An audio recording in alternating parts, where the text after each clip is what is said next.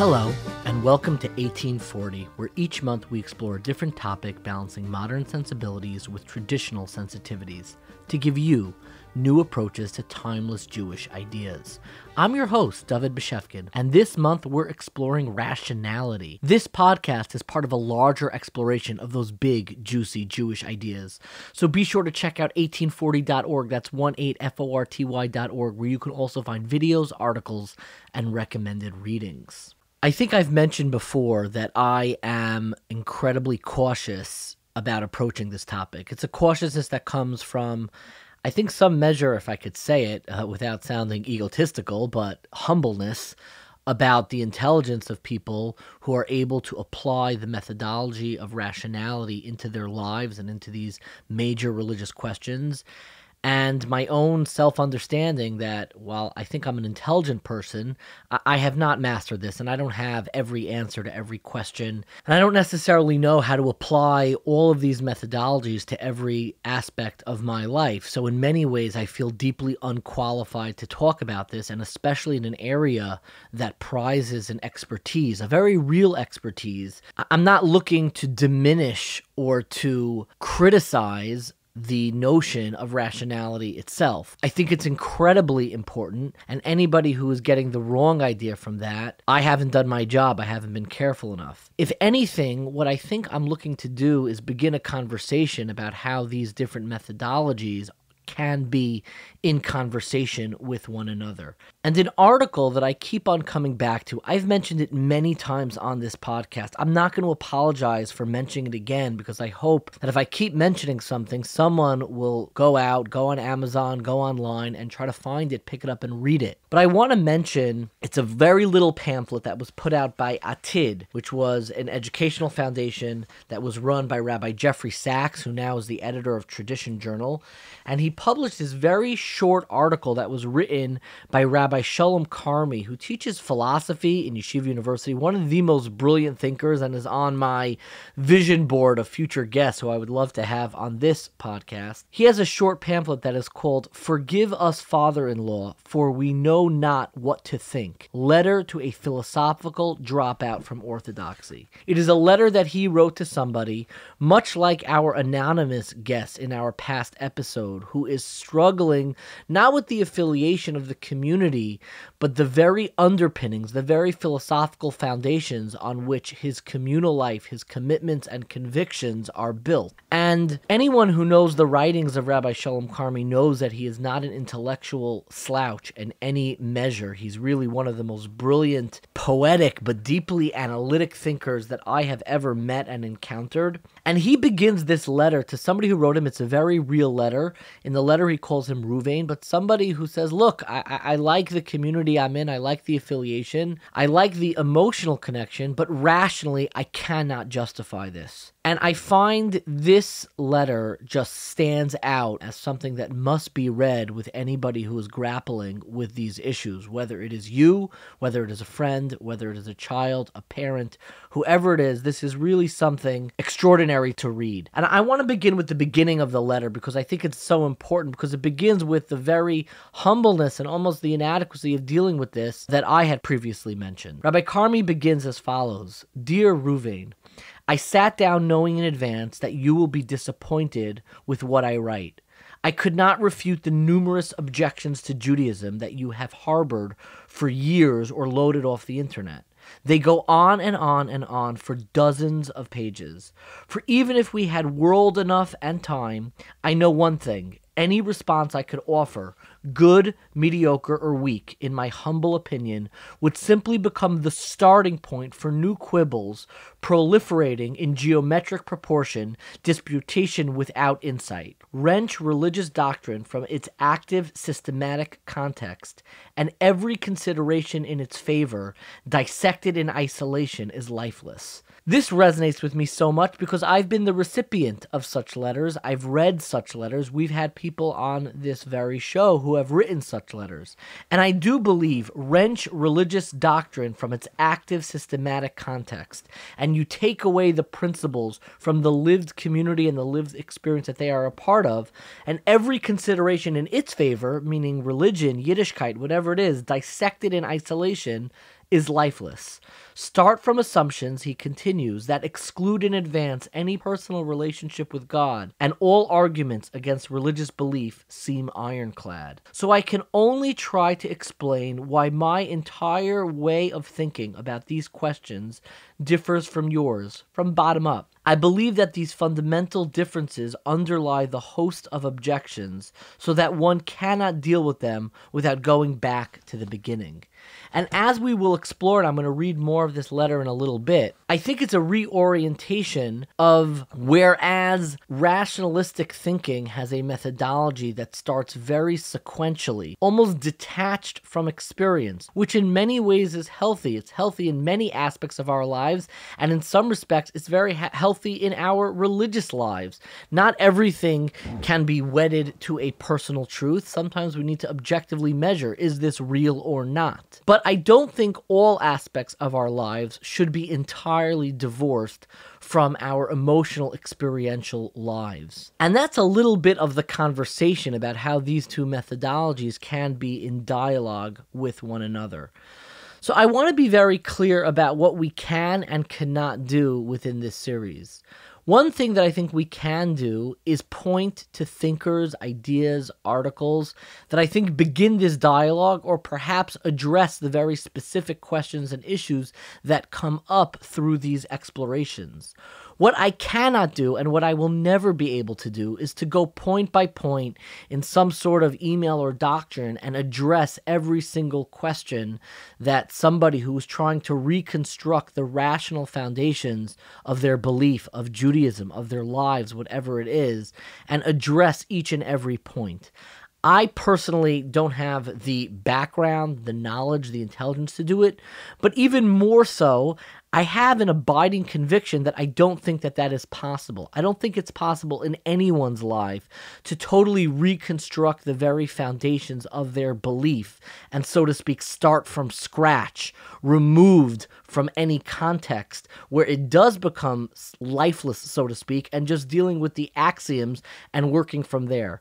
I don't think that's possible in anyone's life, and I don't think, frankly, that's how anybody really makes the life-altering decisions of their life. But what we can do is point to broad heuristics, broad ideas that may help facilitate a conversation. And secondly, what 1840 always tries to do is point to people far smarter, far more intelligent, far more articulate than myself. I stumbled on the word articulate. You see how articulate I am, more articulate than I can ever be. And just find road posts, and different people will connect to different thinkers, different ideas, and hopefully keep people within that room of dialogue to continue the symposium of ideas that have animated the Jewish people for generations. And hopefully this will give some signposts along this journey to continue that exploration. One thing that I found extraordinarily heartening and that I was worried about was that the realness of this topic, while the toughness of this topic we just addressed, the realness of this topic, how this is a very real issue, particularly within the Jewish community, has resonated with many listeners. We have gotten countless emails and messages from people, both in writing and audio, of people who have struggled with this. One of my concerns, and I actually pushed back because this topic was not something that I was jumping to do, but one of the things that I found very heartening was people reaching out, a lot of people pointing out different approaches, different ideas, but people saying, this is something I am grappling with. This is something that people in my life are grappling with. And to know that this topic and these ideas resonated and that people see them in their own lives is something that is quite heartening. I was somewhat concerned that this would be dismissed, like, oh, come on, does this really bother anybody? Is anybody really, come on, this is Leibedik, it's fun, it's the Kiddush Club, come on, stop bothering me with your, rationalistic thinking and being quite dismissive. I was worried that there would be people who reacted to this. Maybe there are people who were, but they just didn't email me or send me voice notes. But the realness of this topic did very much resonate with our listeners, and I actually want to share with you one of the voice notes that we received from one of our listeners that I found quite beautiful. beautiful, and we'll be sharing more of these throughout the episode to highlight different journeys, because I believe with any journey, whether it's rationalistic on any topic, every journey is going to have its own nuances, and hearing from others and what worked for others, I always find to be a helpful experience. So this is one voice note, deliberately anonymous, that we received from one of our listeners. So my story is not all that different from the story on the podcast, although I would say the resolution was somewhat different. My background is that, I grew up in a regular family, kind of typical. And I guess from a young age, I was always very inquisitive and analytical as a kid. Even when I started learning Gemara, I remember, I would get very frustrated and very, precise in the details. And unless I got it perfect, I would ask and ask and ask. And, maybe teachers or classmates found me to be annoying. But it wasn't until later, after I was married, and I was learning for a year and a half after I got married. I was about to go to work, and at that point, for some reason, I don't know, the question, maybe I was more mature already, or maybe that was just a long time coming, but it really started reoccurring in my head more and more. What about these fundamental existential questions that, you think about once in a while? And I guess for a while, maybe throughout high school and maybe during base measures, I had these questions in my head that I never really put to rest, but they kind of kept coming up my head more and more and more until I said, you know what, I'm going to address it. And part of the difficulty is when you approach these issues, very often we learn Chumash and we learn Tanakh and we learn these ideas that really should have a solid grounding. We learned them as kids, and so our intellectual foundation is very weak. And when we enter an arena like the internet with that kind of background, it could be a real problem because you don't have the foundation. And that's exactly what happened to me. I said, okay, I'm going to give this, conversation in my head a shot. And when I went on the internet, I was just blown out of the water. Obviously, none of the thoughts or the ideas that I had developed in my head were anywhere near, the critique of biblical criticism or, different scientific issues or different philosophical conundrums and things like that.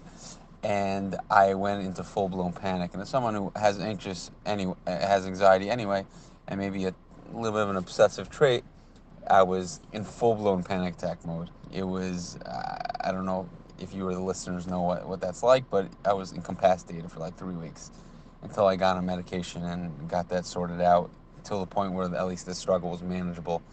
And I remember telling my father at the time, and usually I'm not the type of guy to have this kind of conversation with my father, but I was so desperate. And I had a conversation with a few people that I knew personally that I thought maybe would have some insight or be able to help me. So where did I go from there? What helped me resolve it? Now, it's important to note that when I first attempted to resolve it, I went to the traditional publications and traditional Frum/Haredi apologists who try to address these issues. But the problem is that in the Frum world, by and large, the frummer the person is, the less likely they are to be academic and be able to develop rigorous argumentation relying upon, peer-reviewed sources and so on and so forth to actually, put up a substantial and respectable argument and put up a real defense. Guys like Joshua Berman are only found in the modern Orthodox world, and even those are few and far between. And so I researched topic by topic by topic. Some areas I was able to find a solid answer, some areas I wasn't. What really turned the tide is when I watched a debate on YouTube. I know it sounds very unacademic, but that's really when I first got introduced to William Lane Craig, who is a Christian theologian/philosopher. And he is an interesting blend of a person who has published pretty much all of his work in peer-reviewed journals and is a rigorous academic and also has the ability to appeal to a more of a layman crowd like myself. And he's able to convey more complex ideas, but to a more general crowd. And during the new atheist movement of the 2010s, he debated all the prominent atheists. And when I first heard his debates, I was blown away to hear a guy who was, not the used car salesman of apologists that I was used to.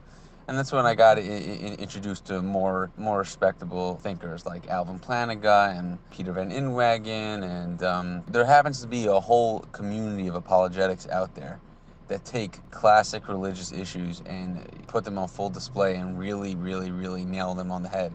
And often I hear people asking questions like philosophical questions of like God and evil, for example. That's just one that pops into my head. There is a huge body of knowledge out there on that issue. And the biggest problems that people have it very often have been laid to rest, and you just don't know about it.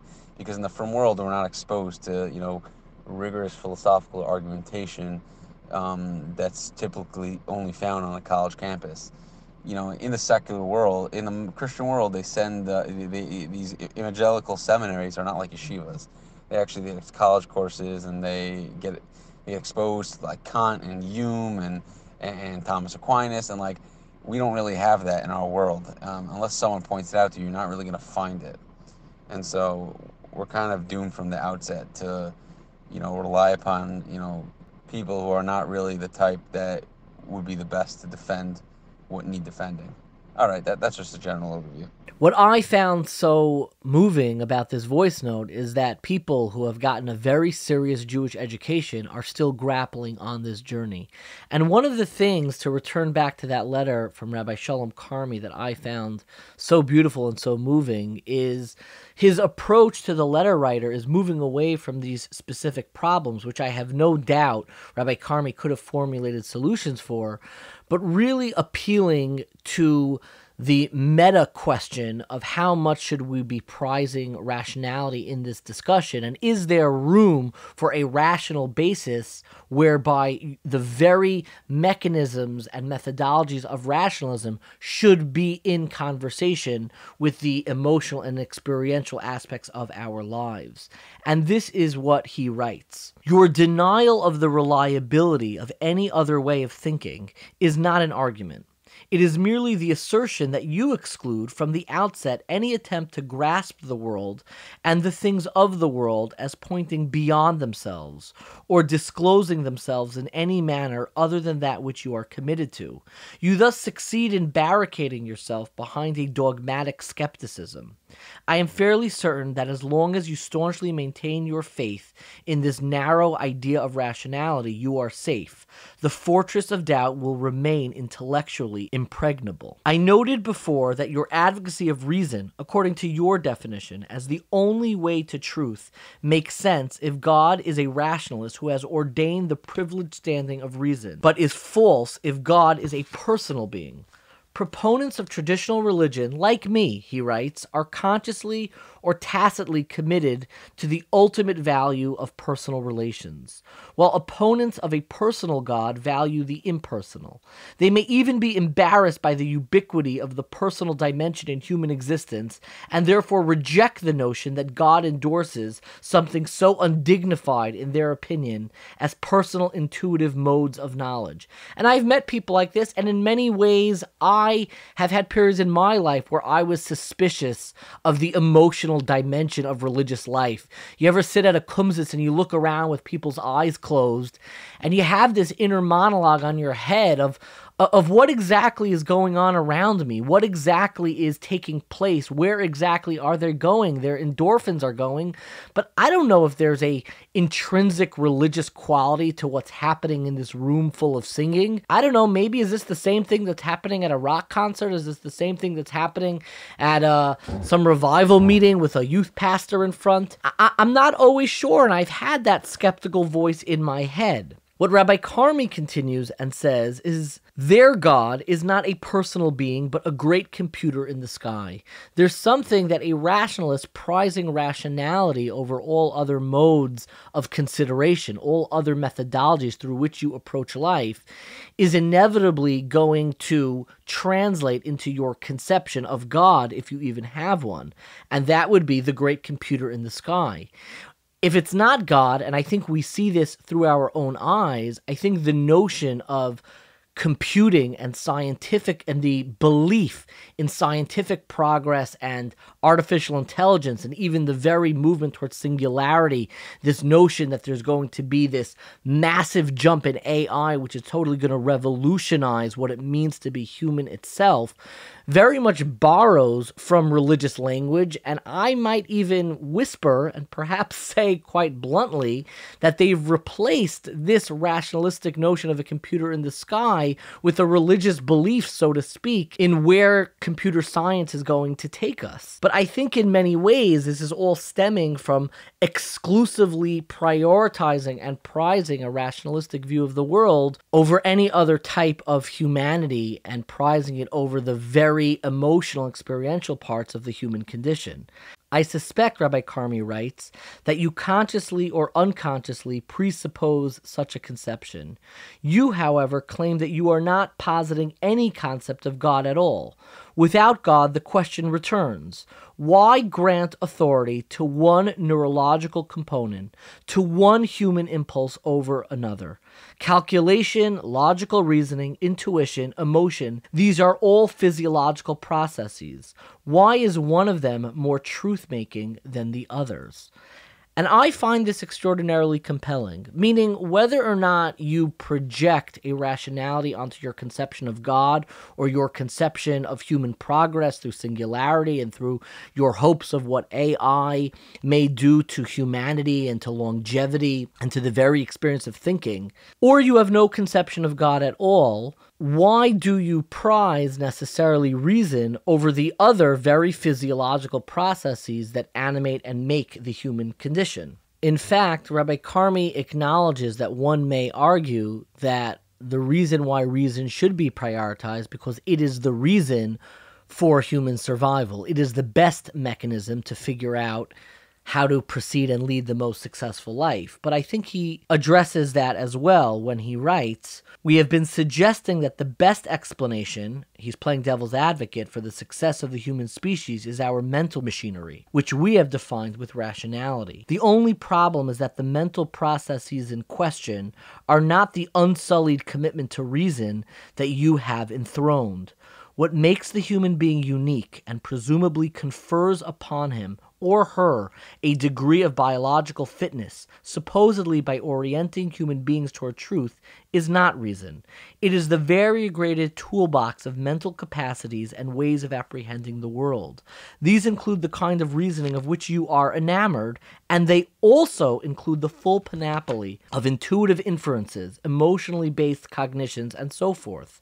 Common experience tells us that an animal trusting in reason alone would get many things wrong about the world and would not do well in the struggle for survival.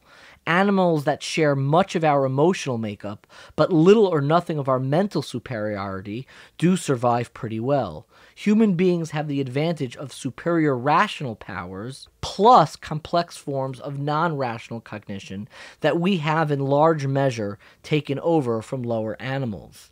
And I think what he's making an argument for is for this conversation. This conversation between rationality and our supra-rational capacity of intuition, emotional reasoning, experiential ideas that inform our rationality and inform the way that we perceive the world. And it's this conversation that I think I am most interested in. In many ways, it reminds me of a dialogue from one of my favorite movies, Good Will Hunting, where the character Will Hunting, played by Matt Damon, sits down with his psychologist, Robin Williams, to talk about their last therapy session, which was also their first, that went terribly awful. And Matt Damon, in that first therapy session, criticizes his therapist and tries to be a total skeptic and basically say, you don't really have what to offer me, and then tries to find these points of vulnerability in his own therapist. And they sit down on a bench after that therapy session, and they have a conversation, which to me, looking back at it, in many ways is a conversation between the rationality that is detached from experience and experience itself. So what's this? We're gonna taste his choice moment between guys? This is really nice. You got a thing for swans? Is this like a fetish? It's something like maybe we need to devote some time to? Thought about what you said to me the other day about my painting. Stayed up half the night thinking about it. Something occurred to me.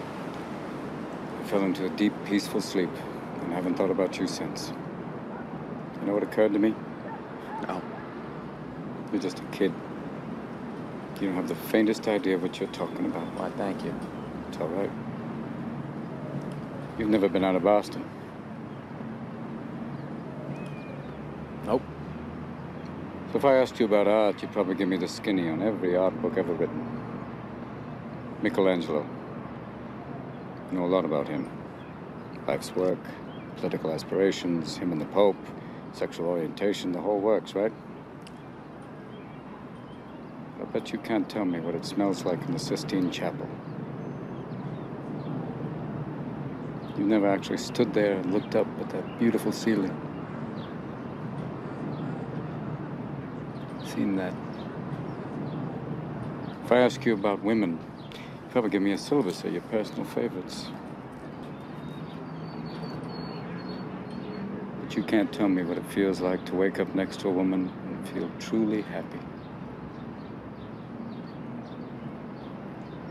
You're a tough kid. I ask you about war, you'd probably throw Shakespeare at me, right? Once more into the breach, dear friends. But you've never been near one. You've never held your best friend's head in your lap and watch him gasp his last breath looking to you for help.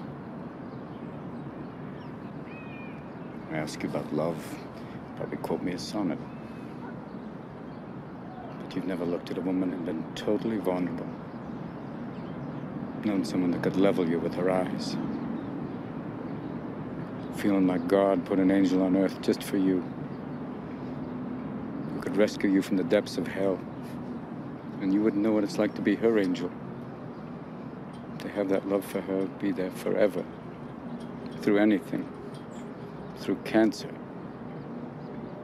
And you would know about sleeping sitting up in a hospital room for 2 months, holding her hand, because the doctors could see in your eyes that the terms visiting hours don't apply to you.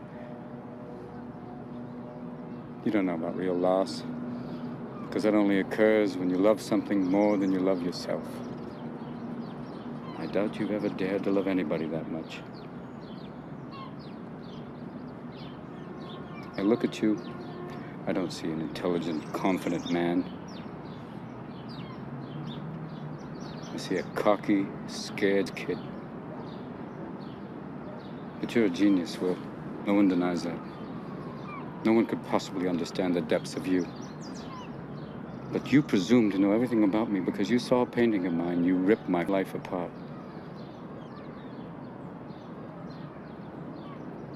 You're an orphan, right?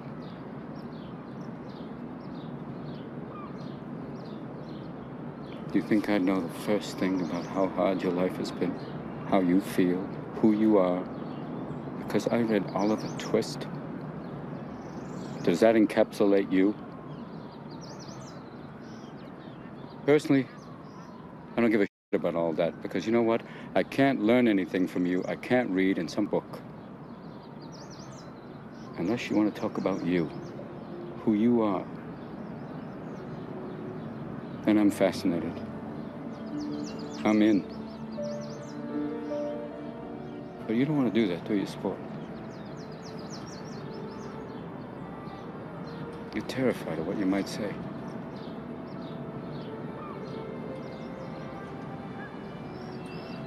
Your move, Chief.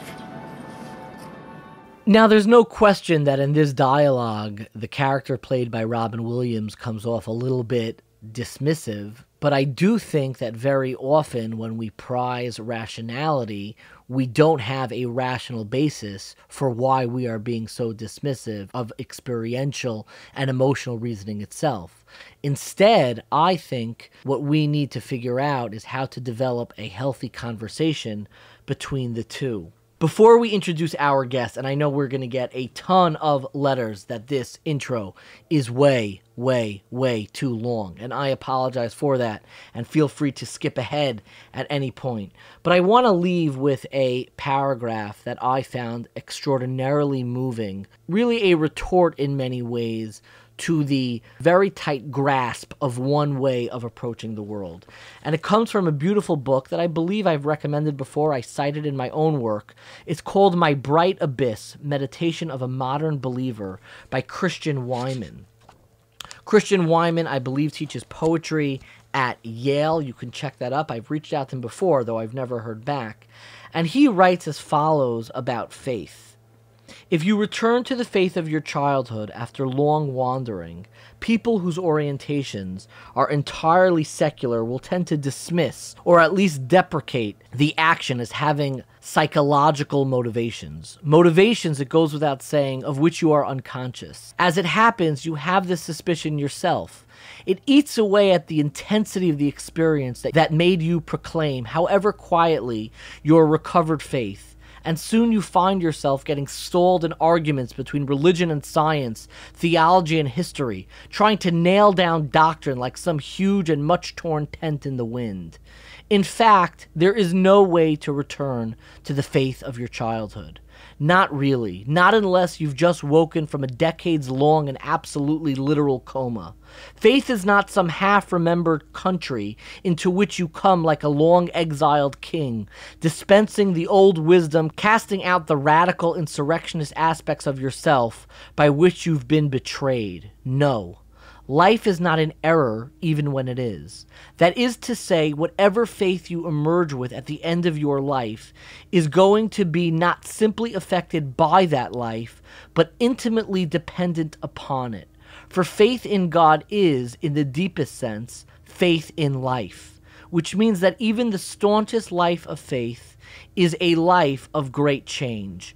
It follows that if you believe at 50 what you believed at 15, then you have not lived or have not denied the reality of your life. And here's the paragraph that if you've been zoning out to everything I've been saying, listen to this. To admit that there may be some psychological need informing your return to faith does not preclude or diminish the spiritual imperative any more than acknowledging the chemical aspects of sexual attraction lessens the mystery of enduring human love. I'm going to repeat it again. To admit that there may be some psychological need informing your return to faith does not preclude or diminish the spiritual imperative any more than acknowledging the chemical aspects of sexual attraction lessens the mystery of enduring human love. Faith cannot save you from the claims of reason, except insofar as it preserves and protects that wonderful, terrible time when reason, if only for a moment, lost its claim on you.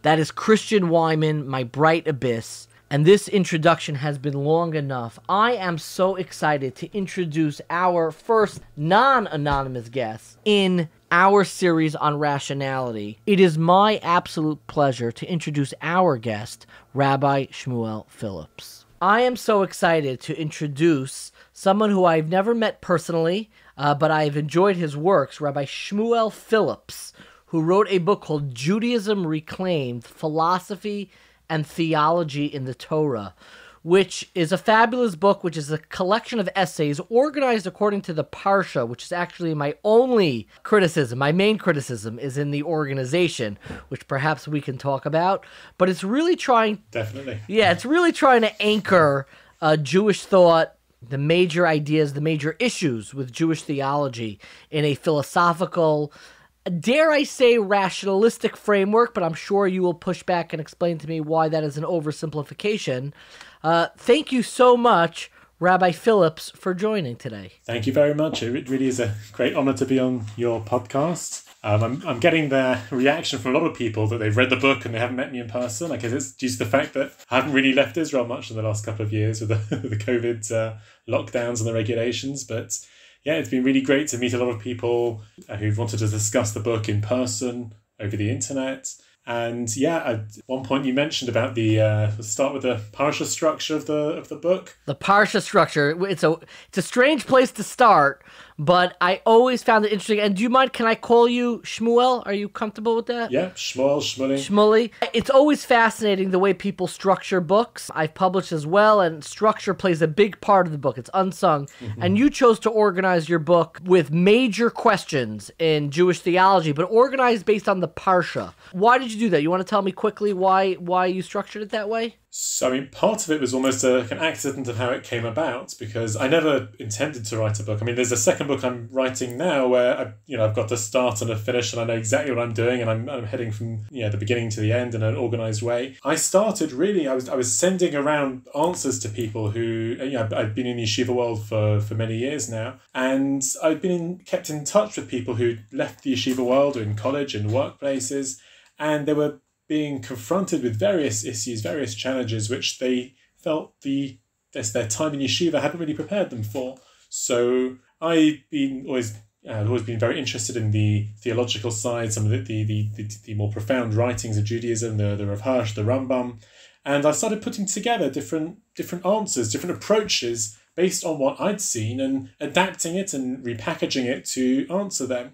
And after doing this for a little bit, I started sending out a weekly Parsha-based Dvar Torah. And at the end of the year of it, people said, well, this is really good. Let's turn this into a book. So I had a choice at that point. Do I develop what I already have, which is Parsha-based Divrei Torah with a sort of a theological or philosophical angle to it?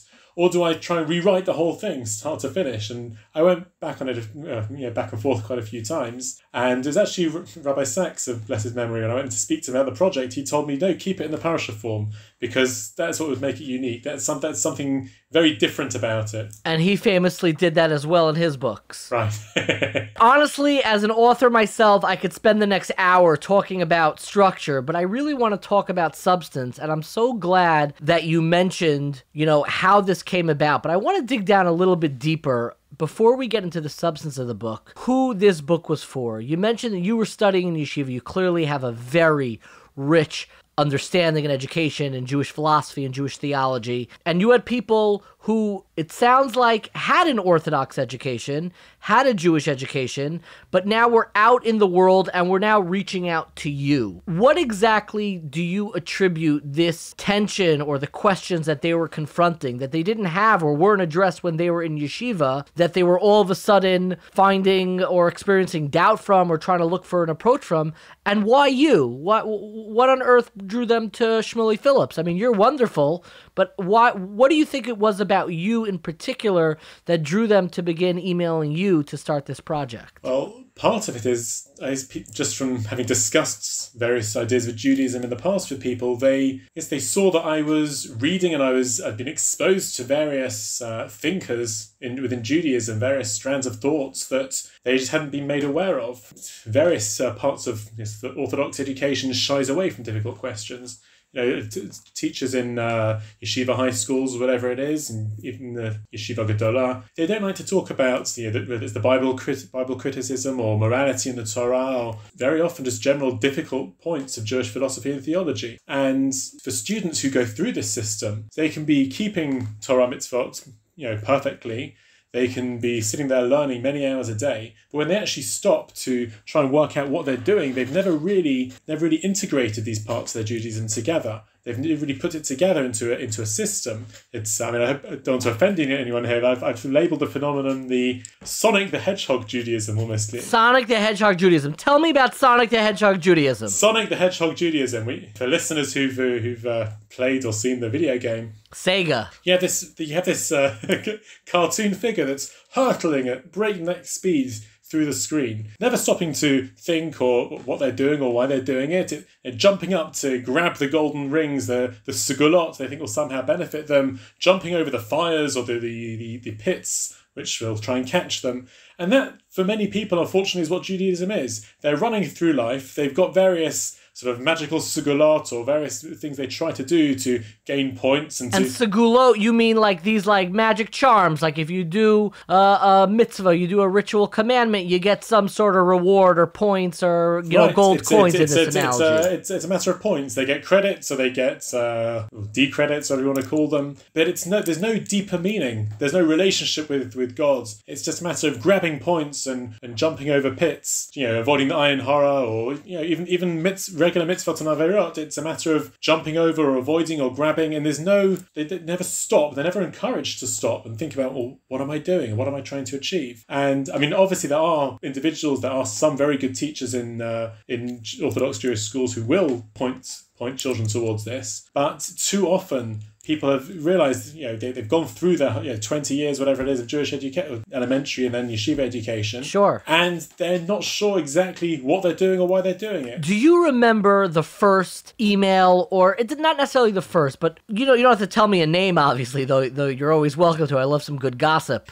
But do you remember what was like the image of the first person who reached out to you? What was the itch or the frustration or concern or the area that compelled them or motivated them to reach out to you? I'm trying to remember now. It's been many years. I think part of it, one of the first people that reached out to me, it was really a matter of trying to find meaning within their Judaism. They're spending so long on trying to keep things correctly, and what am I doing this for? What am I getting for this? So... But it's been many things. There have been people who've spent years in Kollel, studying the Gemara and everything like that, and turning around and saying, these issues that you're raising in your book are things which have always troubled me. I didn't know it was legitimate. I didn't know one could ask it.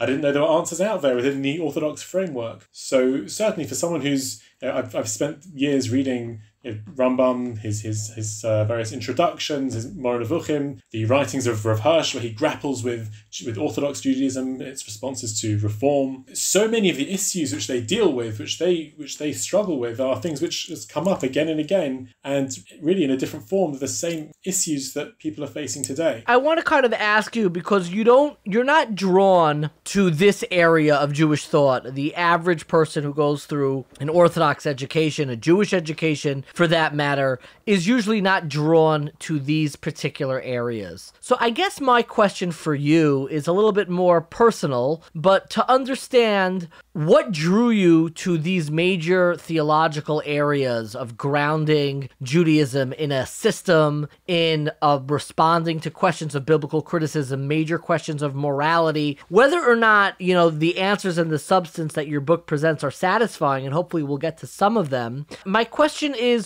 what about your particular upbringing and experience drew you to explore these questions? I guess you really hit the nail on the head to an extent, because I did have quite a less usual upbringing in terms of the Orthodox world. My parents became religious, were starting to become religious around the time I was born, and my grandparents were quite opposed to that. So we always had this friction, these arguments going on in our house about different aspects of Orthodox Judaism. Could they be justified? How do we explain them to people who weren't religious? And I'd have my grandparents confronting me about, well, you're doing X, Y, Z, you're going off and keeping Shabbat, and you're leaving me here by myself. So how do you justify that? Is that a morally correct thing to do? So really, right the way through my growing up, my formative years, everything I did within Judaism, had this little voice to the back of my mind thinking, well, how do I explain that to my grandparents? How do I justify it? So as I continued and I went to yeshiva, so I always had this idea that I was going to look for some sort of system to integrate and explain everything. So my parents came also from a quite academic background, so we had the students over sometimes. So we were used to sort of a more rigorous debate, and I was always very fixated by trying to find a system to explain Judaism. Up until that point, I'd listened to many shiurim, I'd read many books, and to be honest, Judaism was this collection of weird and wonderful teachings, which I wasn't never quite sure how to put together with each other. There seemed to be a lot of sort of random, chaotic teachings, and it was only really once I started reading the Rambam Moreh Nevuchim where I realized, wow, there's a way of actually, all of Judaism is really part of the greater picture of building a relationship with God. And that's all that it's about. And everything else can be integrated within that. And that gives context, all these, these strange Agadic teachings which seem to contradict each other. But really that was something which inspired me very much. And Rav Hirsch as well, his idea of seeing, because you can go to this a little bit later, his Torah and Derech Eretz, his idea of infusing all aspects of your life with the Torah, not sort of segregating or splitting up your day, having you go to shul in the morning, you daven, that's the God part of your day, and you learn a little bit, that's the God part of your day, and then you move off and you're effectively not particularly Jewish the rest of your day. He's rejected that very strongly. For him, you're just as much serving God when you leave the door, you close the door of the shul, you go out into the street, you go back home and you're with your family. How you behave, what you look at, how you walk, what you're thinking all this time is just as much part of Judaism. And your relationship with Hashem as when you're sitting there in shul. So really putting all these things together, the Rambam and the Rav Hirsch, or developing these ideas, I was able to come up with some kind of system which I really found satisfactory, and thank God I've been able to help other people find it satisfactory also. One of the issues that I'm curious about, because I also like to read a lot, and I continue to have a great measure of confidence, in my own judgment, and I'll read anything. My mother would always tell me, she let me read just about anything, because she would always say, it's not any worse than what you're going to find in the Talmud. But I'll be honest with you, when I was around, I don't know, probably 14 years old, I read a book that started talking about biblical criticism. It was because I started reading one year, like we just did recently, began the Torah with Shnaya Mikra. We read through the Torah every week with the Chumash and Rashi and the commentaries. And I started to have my own questions, just a plain reading of the text of the Bible. And I had this sinking feeling in me, like I am not equipped to answer this. And a very dark cloud of doubt descended on me.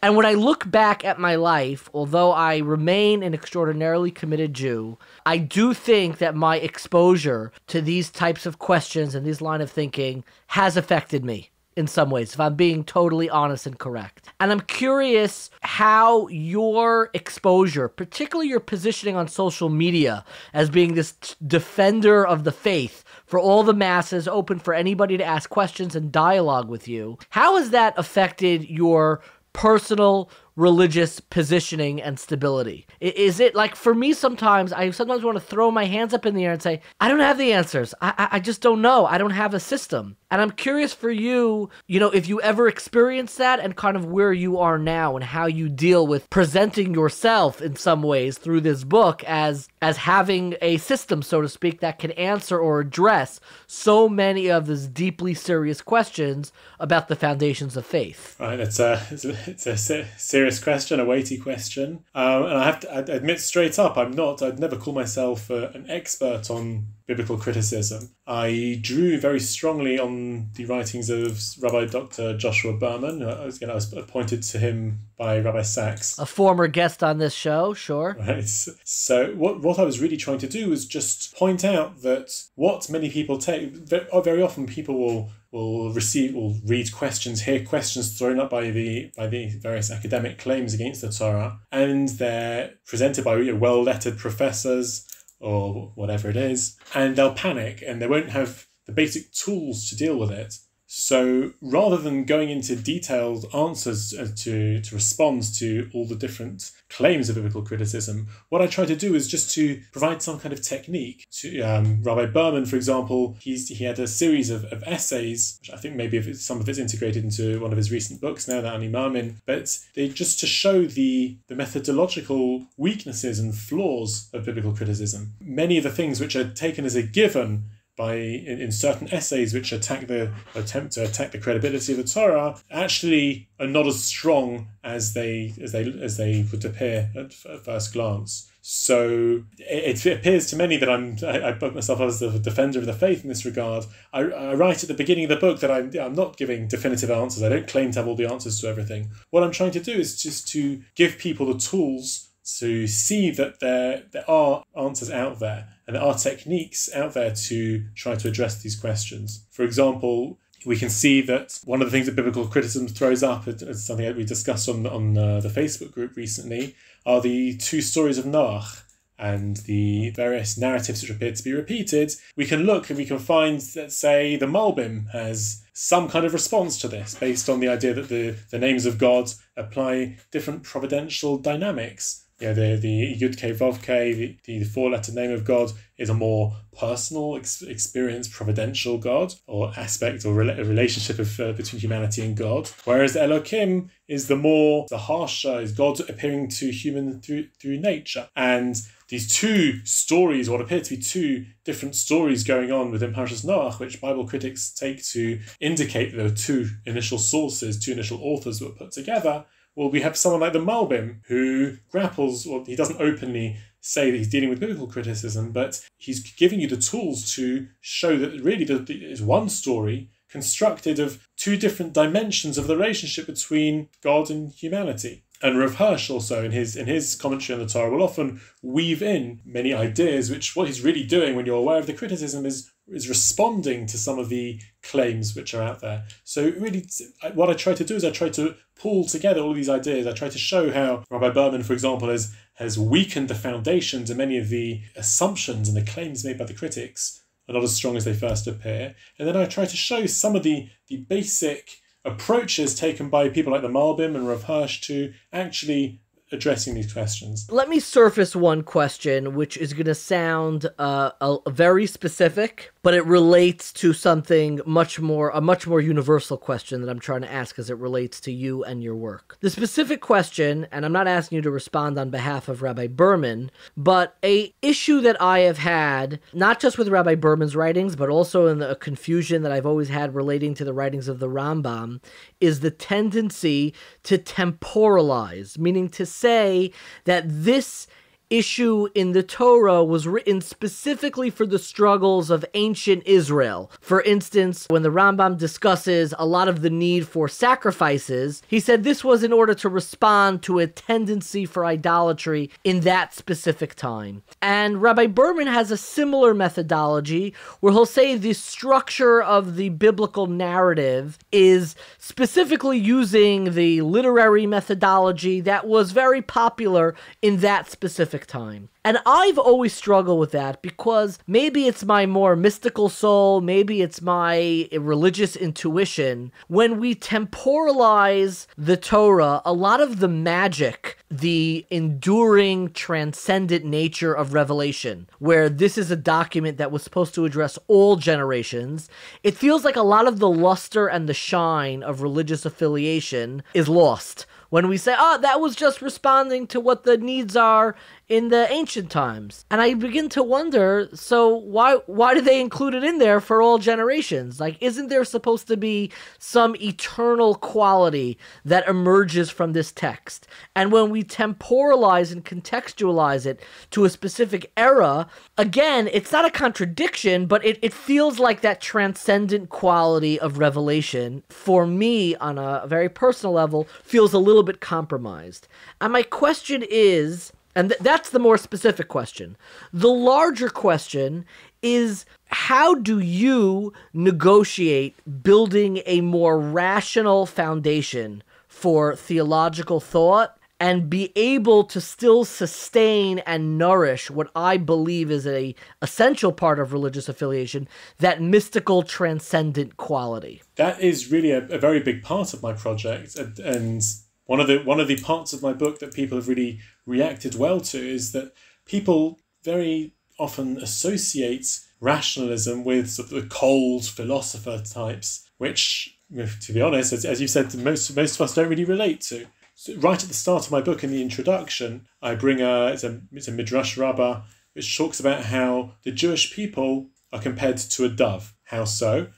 The other birds, according to the midrash, when they get tired, they rest on a rock. The dove, when it gets tired, it uses its other wing to push itself up. So it flies with one wing and it supports the second wing. So this is a midrashic presentation which is trying to get over a deeper message. So Rav Mordechai Shwadron, the Marashdam, goes into this idea, and he says the two wings of the dove in this mashal represent the two different dimensions through which we must relate to God.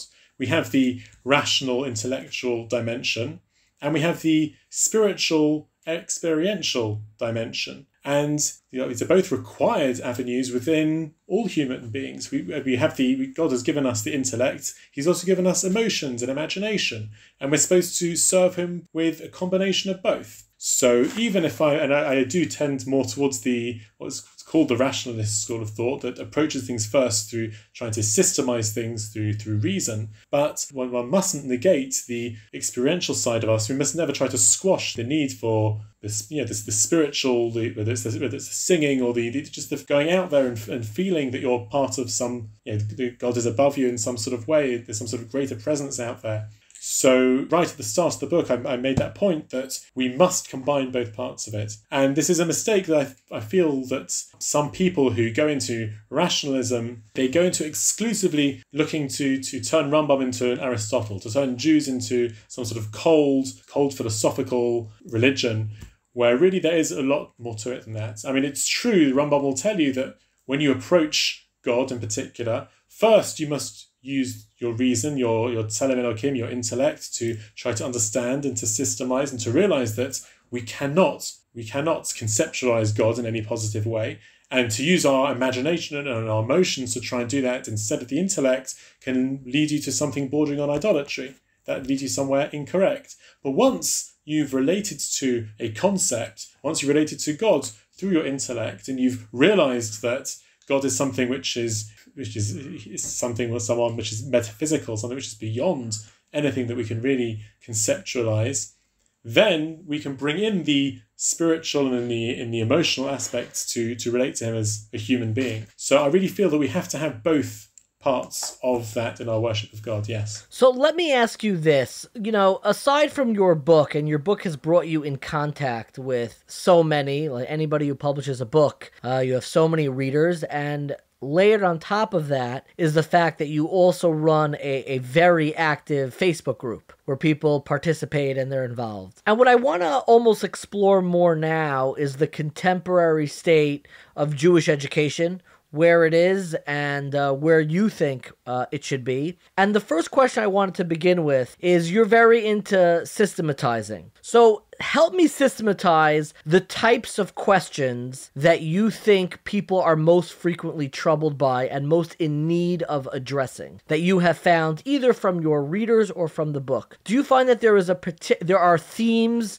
and almost like clusters of questions that most people are really struggling to find a satisfactory answer to? So there are several questions which do seem to keep recurring in terms of what I've been asked. One of them we always seem to come back to is science and Torah. And people are very bothered. You have even within Orthodoxy, you seem to have this wide range of people who will embrace all the scientific theories and try and fit all the Torah into it as much as possible, even suggest that early parts of the Torah are not to be taken literally, they're to be some sort of metaphor or mashal, whatever the correct term is. And then there are those who, at the other extreme, will tell you that everything's written in the Torah must be taken completely literally, and the world is 6,000 years old, and everything was created from one day to the next. So there seems to be a lot of confusion out there, because our kids go to Jewish day schools and they learn what's written in the Torah, and then they go out there and they're exposed to other ideas, and they live in a society where it's really a given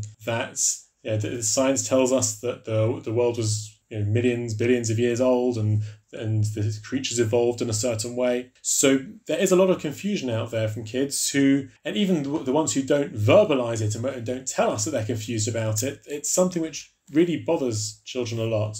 So that's one thing which comes up. And I try within the book not necessarily to give answers, to force answers down people's throats. I try to show how Rambam in his era was also struggling with a very different science of Aristotle, which didn't fit the Torah at all, that the world didn't have a creation. It was a constant universe. And I try to show how Rambam set certain criteria, a very high bar, when it came to reinterpreting aspects of the Torah, aspects of creation, to fit what was science in his day, which we now know not to be correct. So what I look at more is I try to show that, yes, there are valid or persuasive ways of reinterpreting parts of the Torah to meet modern science. Is this something we have to accept as the definitive meaning of the Torah? I'm not always so keen on doing that, because another 100, 200 years, science may have developed further and have new ideas. In the last 100, 200 years, science has changed its whole way of looking at the universe. We look at humans, we look at atoms and genes. Our whole way of approaching everything is different. So what I try to show is there are ways of reconciling the Torah with modern science, but is it something which we should just see as definitive and say that's what Torah means or not? I leave that up to the individual. And that's something in terms of educating youngsters nowadays, they very much appreciate that. Kids don't like having answers being forced to accept certain things. They like being shown different possibilities. This is a way we could read it. You could read the Torah literally. You could read it like Rabbi Slifkin's book, Rabbi Sachs's book, who reinterpret the Torah a certain way. And these are the possibilities that are out there. So that's one set of one area that people get bothered by. Another is the Torah and morality. That's a question which I'm not sure I receive it as much as other community rabbis, but I know it's something which is out there which challenges. And what's at the center of the moral question about, when the Torah discusses about killing certain nations, wiping out Amalek? Wiping out nations, the death penalty, homosexuality. These are questions which come up time and time again. And even people who don't verbalize them, these are where we find that our Western culture clashes with the Torah. Inevitably, children who are growing up between these two worlds, or part of both worlds, are going to have these questions. So if teachers are able to deal with them, even in some sort of basic way, just acknowledge the question, that's already the battle is partly won. You're showing you're not scared of the question. There's something Rabbi Berman mentioned, that there was a kid who came from a high school who, at a mention of biblical criticism, said, my Rebbe talked about that, I don't have any questions on it. And it's unlikely that the Rebbe went into the deep claims made by the various schools of biblical criticism, but this child was reassured by the fact that his Rebbe, in wherever it was, had acknowledged questions and given some kind of answer. To give some kind of answer, you show you're confident with it and you have basic tools to deal with it. Even if the child isn't 100% happy with the answer and satisfied, you've given them something they can go away and continue with. I don't want to put you on the spot. I'm curious if you have a basic framework to explain the way morality appears in the Torah. It's a question I've gotten a lot, particularly the existence of slavery. There are many ways to articulate the question. I never like playing games of whack-a-mole, which sometimes this approach can fall into. We're just like, what about this question? What about this? What about that? But I'm curious if you have a general approach for how morally uncomfortable either commandments, stories, ideas that are found in the Torah can either be reconciled or find a way to be integrated into modern life. Do you have a general approach to that? I'm not sure I have a general approach, because I do find some of the issues that you brought up this evening, they have I'd approach each of them differently. For example, slavery. It's not clear to me. We're never commanded really to take slaves. We're given laws concerning how we must deal with slaves. So something like that, I'm very happy saying that something that I know you don't like this temporal idea of putting the Torah into a certain time frame, but I do feel that the Torah was given at a time where slavery wasn't just accepted. That was how nations ran. You build a civilization through slavery. It was so accepted that it's something which you almost couldn't tell people to do without. So what we find is the laws of slavery that the Jews have are completely different, and they push people away from the excessive cruelty. For example, the ancient world, they used to a punishment for a slave would be to blind a slave or to knock out a limb. The Torah tells us specifically, if that happens to a Canaanite slave, they go free. And the other parts, they're brought into the household, as opposed to the slaves who are not part of anything. They're a different caste completely. The slave rests on Shabbat. They eat the Korban Pesach together with the family. The difference between the sort of slavery that the Torah permits and the sort of slavery, the cruelty that we find among the other nations is very clear, and how that's supposed to continue, and whether we say now we've achieved a stage where slavery is now been abolished and it wouldn't be brought back. I'm comfortable saying that. Whereas certain other things like sacrifices are something which are so core and so key to the Torah. It's something which the Torah actually commands us to bring. We must bring sacrifices every day. To say that was only given specifically for a certain time is much harder. So we do find the Rambam saying that it was commanded in order to move us away from our pagan nature. The pagans used to sacrifice to their gods in their idolatrous temples. So therefore we were given korbanot to help us draw away from that sort of mindset. So for something like that, I prefer saying that, yes, we don't have the pagans in the next village offering up animals or humans to their gods, but I'm not sure the human mindset is really so purified and so distant from any sort of pagan celebration that sacrifices wouldn't be helpful. So I originally began this interview with, I said my only criticism is in the structure that may have been a little overly generous. Here's my biggest question, and I'm curious if you've gotten this feedback from others. You shared a little bit about what were the primary questions that come to you that you find that you need to respond to most. I'm curious if you got any pushback from the very notion that these questions should even be addressed and surfaced. You spoke very eloquently, quoting from Dr. Berman's book, which is excellent, on Imamim, even with the reservations that I raised earlier. But, when we began the 1840 project, my partner and the sponsor of really this whole program, he wanted to introduce curriculum inside of Orthodox schools, inside of Jewish schools, that really expose teenage kids to these major problems. And what I've noticed is that schools, by and large in the US, I don't know what's happening outside of the US, have totally shied away from these theological discussions. And frankly, I think they're right. I think that if you take 100 kids, how many of them really have these issues? Maybe 10.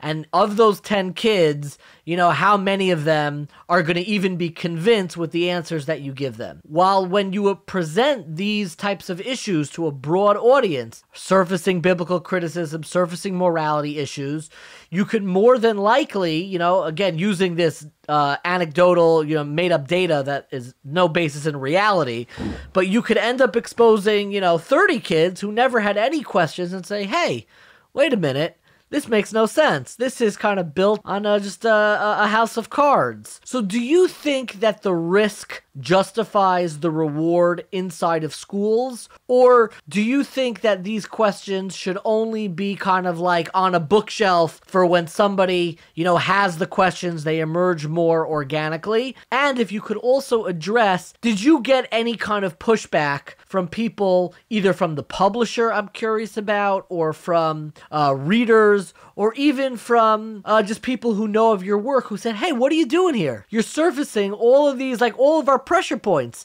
and you're collecting them into a book, all the big questions. Your answers and approaches might be admirable and thoughtful, but you may be exposing people to more risk than we can possibly address. Right. Yeah, it is a very difficult question, and it's a very difficult balance. I was actually surprised at how little pushback I got. I was expecting, when I was writing and putting the books together. You didn't get my letters? I was sending you at least 3 or 4 a week. So yeah, I set myself up. I was preparing myself for these letters, and I was actually very surprised. It could be once people saw that Rabbi Slifkin was criticizing my book for being too mainstream and too Haredi. Too apologetic. So people weren't going to criticize it the other way. But yeah, it is a very difficult question, a very difficult balance.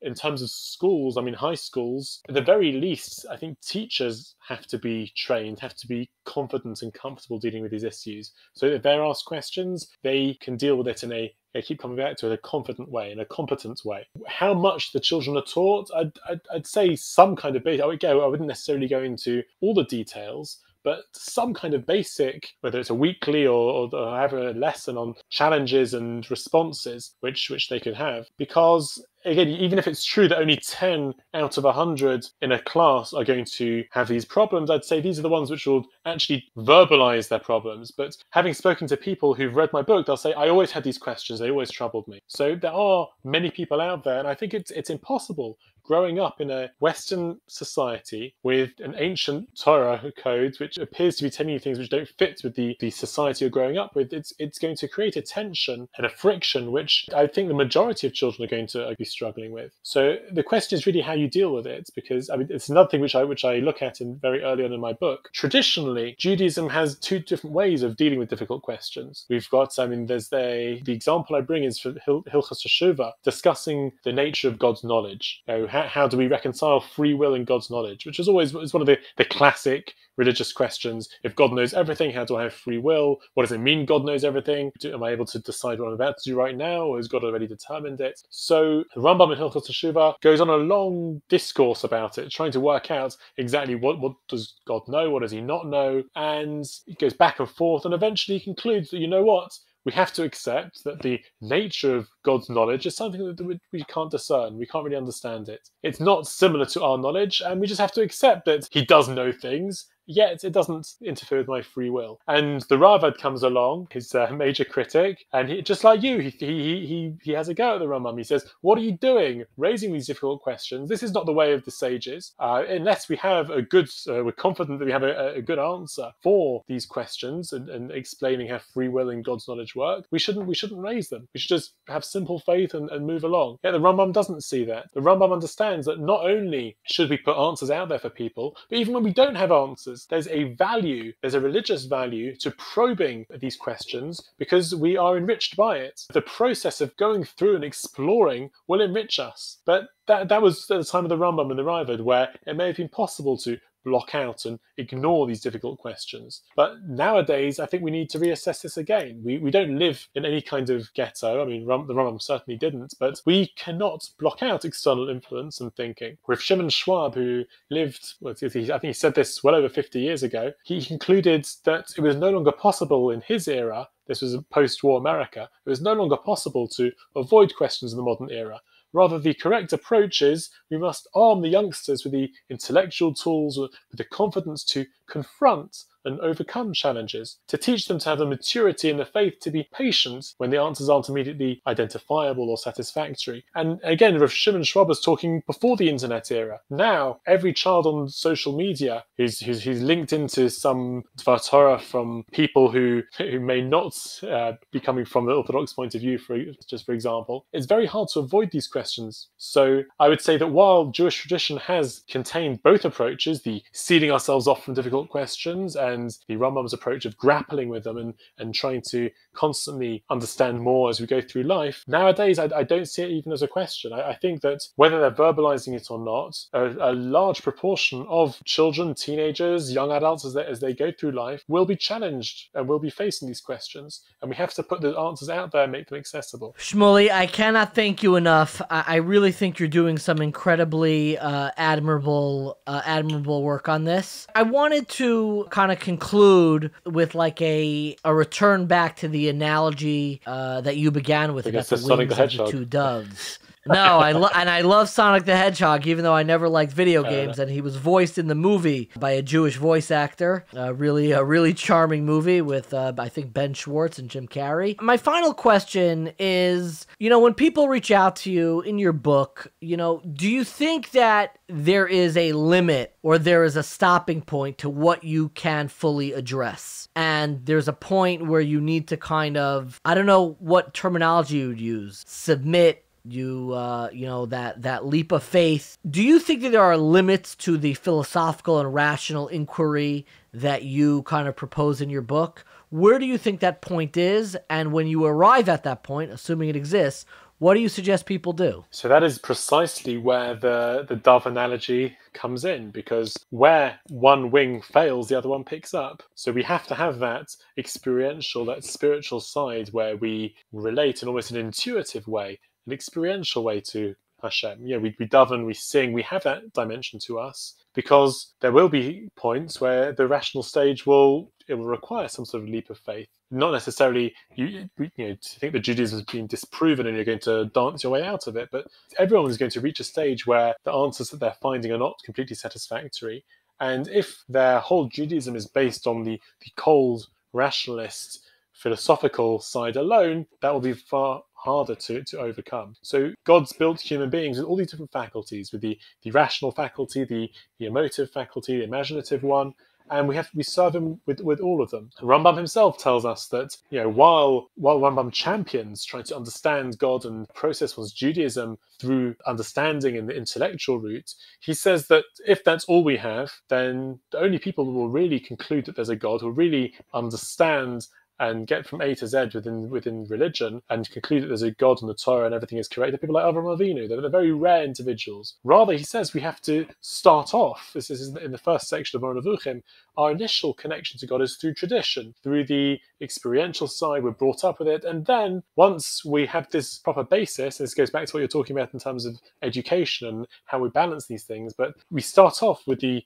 tradition of the Torah and teaching things over and the experience, and then we gradually bring in the intellectual, the rational side to fortify and to develop and to improve the way that we relate to Hashem. I have one short final question before our wrap-ups. Your book is entitled Judaism Reclaimed, and I meant to ask this at the outside. What exactly are you reclaiming Judaism from? So there are two aspects to it. We've sort of touched upon both of them. One is it's reclaiming Judaism from this almost dominant force in today's Orthodoxy, which sees Judaism as something very mystical. Whether it's going back to the Sonic the Hedgehog, that's running through life, trying to jump up at seguras, looking at mitzvahs and averas as sort of magic points to force to, I'll do this mitzvah because I'm going to force a certain result in the world, and I want to avoid an avera because I'm scared I'm going to be zapped by a hell, Satan.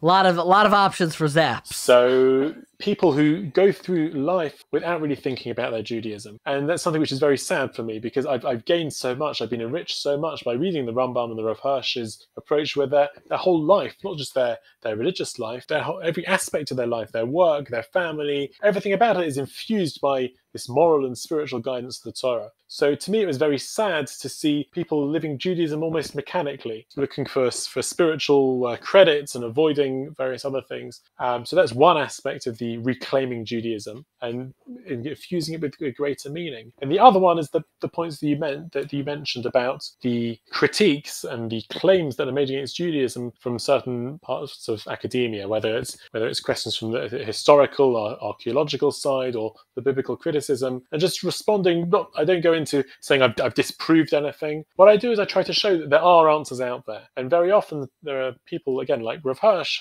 in previous generations have dealt adequately with these questions, whether they've disproven them or not, I leave it for the readers to decide. But these questions have been addressed, and I try to show that we can reclaim Judaism from this almost arrogant line that certain academics will put out, that they've disproven Judaism, and Judaism is some kind of inadequate, primitive faith system, which once it's scrutinized in any sort of proper systematic way, it falls away. So I try to address and show with a certain methodology and a system that Judaism does and has given responses to these claims. I cannot thank you enough for your time. I always close my interviews with a little bit more of a rapid-fire questions. My first question is, you've mentioned so many books aside from your own, the works of the Rambam, the works of Rabbi Shamson Raphael Hirsch. There have been many attempts to systematize Judaism. Aside from your own, what would you recommend to somebody looking for that kind of bird's eye view, some systemic approach? What am I doing every day? Get me out of this Sonic the Hedgehog Judaism. What other book or books would you recommend? So, I mean, the two that have really done it for me, I keep coming back to the same ones, are Rav Hirsch's